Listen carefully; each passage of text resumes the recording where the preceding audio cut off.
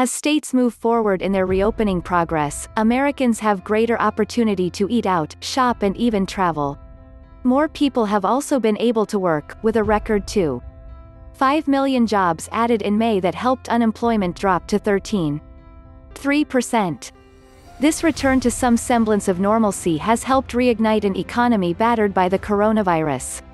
After one of the biggest economic and employment crises in history, the U.S. is beginning to bounce back.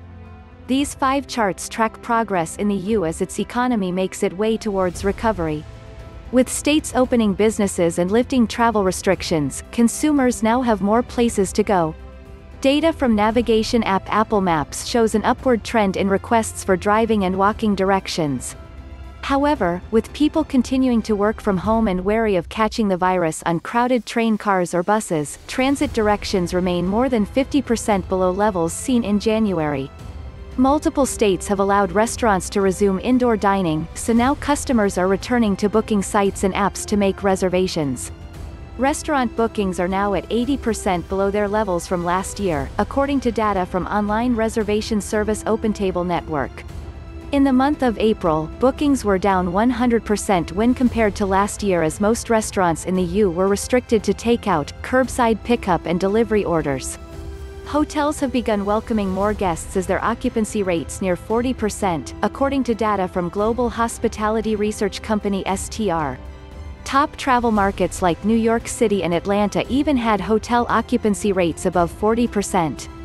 However, typically popular destinations like Oahu Island, Hawaii and Orlando, Florida reported low occupancy levels. Air travel is still struggling amid the pandemic based on the number of travelers passing through Transportation Security Administration checkpoints.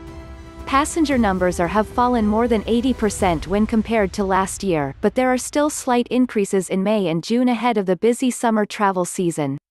Recent boosts in mortgage applications for purchasing single-family homes could be attributed to pent-up demand, according to Joel Kahn, Associate Vice President of Economics and Industry Forecasting at the Mortgage Bankers Association.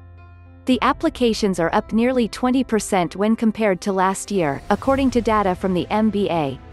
The recent increase might also signal a desire to move from crowded cities to spacious suburbs.